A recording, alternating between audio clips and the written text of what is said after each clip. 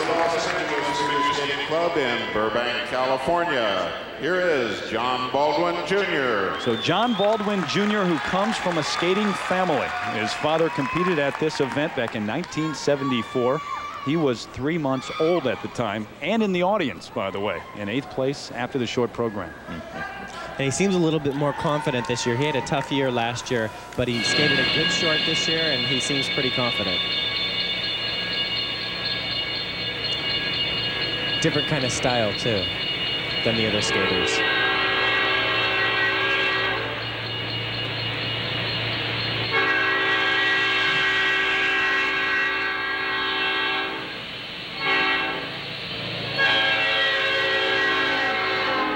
Triple axel, landed going forward on 2 feet.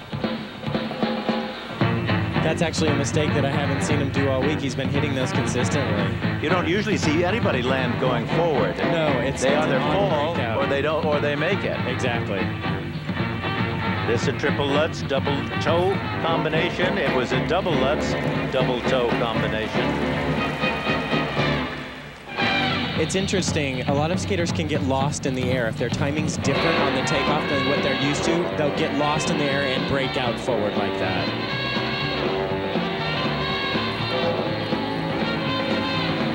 The trouble is he's not doing enough revolutions to even get lost.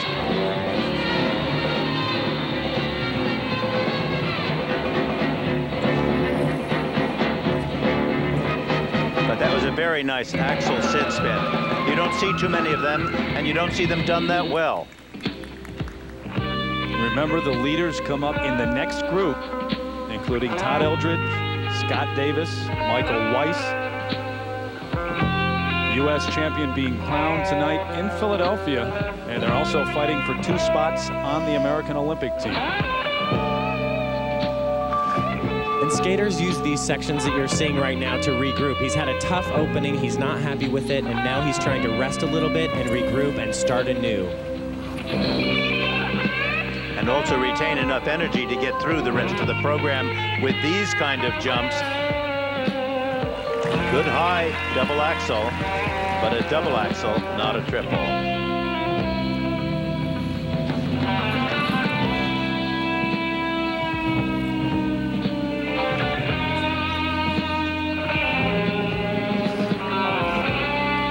Was a double loop instead of a triple. I'm beginning to sound like a cracked record on this program. He's a very nice skater, and he can do some wonderful moves. Yeah, Just a pity that tonight is not his night. Yeah, I've seen him skate a lot better in practices than this.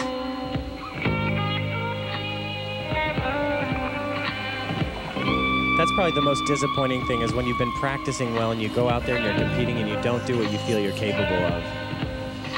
Spread eagle, stepping into a triple Lutz.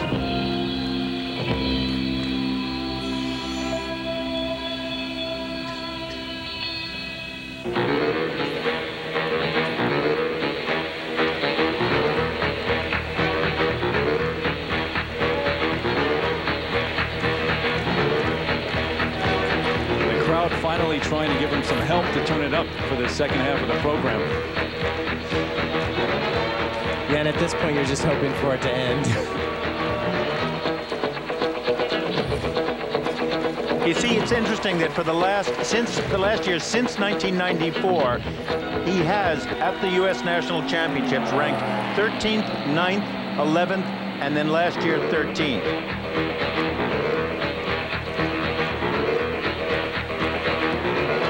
He was 8th after the short program, so he was looking at perhaps his best finish. Not going to happen with his effort here.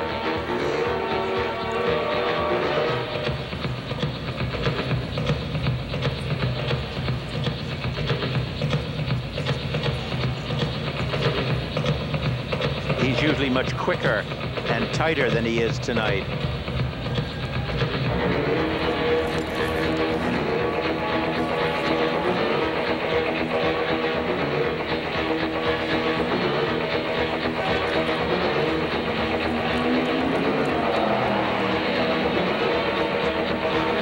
A split flip jump.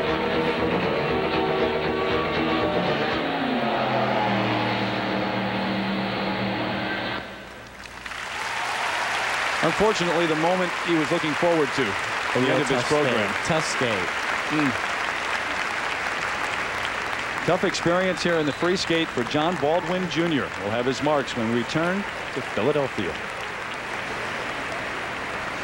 Welcome back, everybody, to the Core State Center in Philadelphia. Terry Gannon, Dick Button, Brian Boitano ringside at the State Farm U.S. Figure Skating Championship. And Dick Button, Brian Boitano ringside at the State Farm U.S. Figure Skating Championship. The men's free skate continues. By the way, the marks for John Baldwin Jr. 4.1 up to 4.8.